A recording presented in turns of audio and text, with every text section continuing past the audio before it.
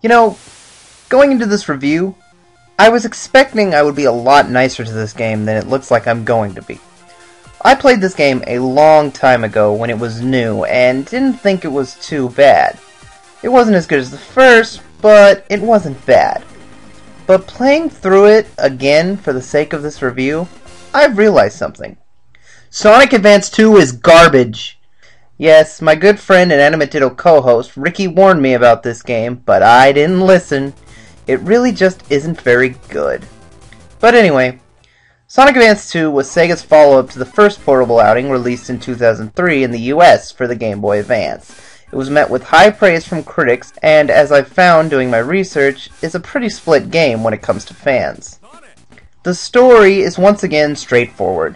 Dr. Eggman is kidnapping woodland creatures and turning them into robots.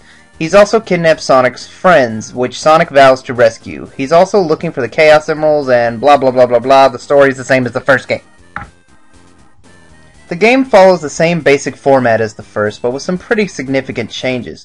You still play as 4 different characters, 5 once you beat the game, and you still progress through a linear level progression, but this time you only start as Sonic. You have to save the other characters as you progress through the story. Once you save them, you can now play as them and progress through their stories.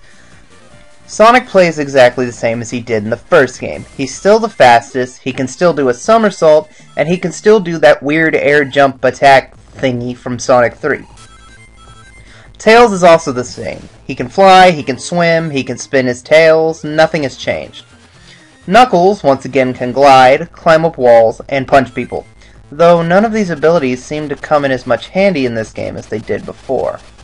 The obvious change in cast from the last game to this one is Cream the Rabbit, a young rabbit character made up solely for this game who is on a quest to save her mother, Vanilla. With the help of her pet Chow Cheese, Cream joins Sonic and friends and sets out to save her mom. Cream doesn't need to exist, but because they decided to make her up for this game, they decided to make her the only character good at anything. She can fly like Tails, using her long ears. The difference is she doesn't fly as fast, but lasts twice as long. She can also attack using her Chow Cheese. This move is insanely broken. Cheese just automatically locks onto any enemy in sight and destroys it. Cream doesn't have to do anything. Cheese does all the work. In fact, it feels like all the bosses were built around Cream's ability to use Cheese, as they're all insanely difficult unless you're using Cream. I don't see why they felt the need to make up a new character. I like Cream, I do, but she's totally unnecessary. My theory is that they knew Sonic Heroes was in development and needed another character for Amy's team, so there you go, introduce her now to get her out of the way. Speaking of Amy, if you beat the game 100% with the other 4 characters, you unlock Amy, who should have been available from the start, but whatever.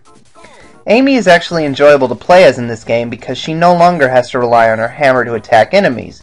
She curls into a ball when she jumps now, and she can do a sort of spin dash, essentially eliminating all problems with her from the first game, but also getting rid of anything that made her truly unique.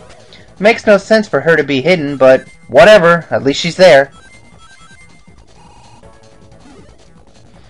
The stages are for the most part your typical Sonic stage tropes. Leaf Forest is your average simple green stage with water. Hot Crater is the weird sort of plant, sort of mountain-ish stage. It's got a lot of rails for grinding, which all the characters can do now, by the way, and tubes to shoot out of. It's okay. Music Plant is the only real standout stage in the whole game.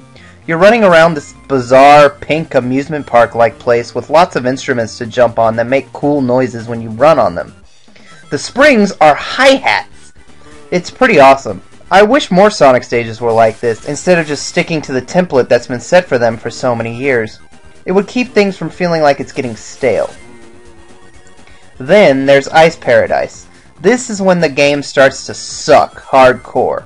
See, in the first 3 stages, pretty much all you have to do is run right really fast. The game has an amazing sense of speed, so you just run, and that's about it. There's very little stage exploration, you just run and occasionally kill something or hit a spring. But once you get to Ice Paradise, the rules all change. You still get that great sense of speed, but more often than not, you'll just run right into a ditch. From this stage on, all the stages are designed to be mean and take advantage of the high speed you're used to running at. Enemies come out of nowhere, spikes pop up out of the ground, there's jumps you have to make but will end up flying over because you're going so fast. It's a mess and unfairly challenging. The 5th stage, Sky Canyon, is the best example of that. I have died so many times in this stage just because there was a hill I was going too fast down and didn't make a jump I had a split second to react to. Techno Base is a pretty cool stage. You're like in a giant computer, but it falls to all the same problems with Sky Canyon in that you fall to your death a lot.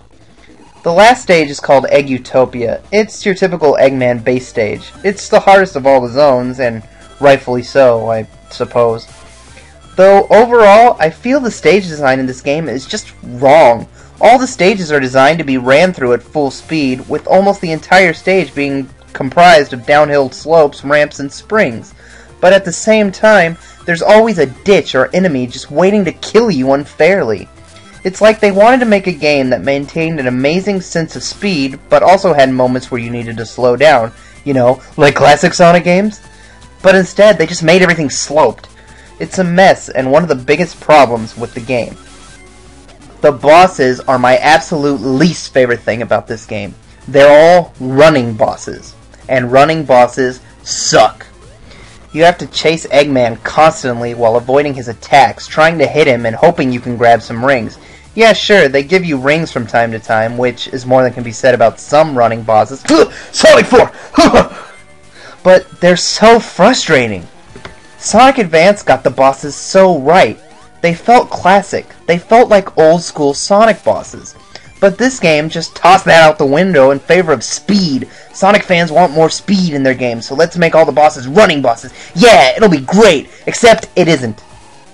They're way too hard and just take you out of the whole experience. The only character who actually seems to stand a chance at these bosses is Cream, and that's because Cheese will attack them from all the way on the other side of the screen. It's absurd! And what's even worse, in the final zone, the XX zone, get it, you fight all of the bosses again! Because that's what I was hoping for, fighting the same bosses I already decided I hated more than anything else in a Sonic game ever. Thank you, Sonic Advance 2. Thank you. The very last boss is another Supersonic in Space boss. It's hard, it's boring, I don't like it or even understand it. Am I hurting him, or what? I don't really know what's going on. The special stages are, surprisingly, not terrible. However, getting to them is. Instead of just collecting 50 rings or finding a hidden spring or whatever, you instead have to find 7 hidden special rings throughout the stage, and then, when you beat the stage, you go to the special stage. See, this is annoying because all the game wants you to do is run right, but in order to find these rings, you actually have to look for them. It seems weird that in a game that has such a high sense of speed, even compared to other Sonic games, they'd include the one form of special stage entry that involves exploration. Anyway, the special stage is in a semi-3D perspective, and all you have to do is collect 300 rings, all while Zero from Sonic Adventure is chasing you for some reason. They're not great, but they're certainly not as bad as a lot of other Sonic games. This game also brings back the Tiny Chow Garden from Sonic Advance, but it's largely the same thing. The only difference is the rock, paper, scissors minigame was replaced by a game where you play as, you guessed it, Cream. The graphics are once again great, with the stages actually looking even better this time around than they did in Sonic Advance. And the music's pretty catchy too. As my good buddy Don said, Techno Bass Act 1 theme is the best thing in Sonic Advance 2.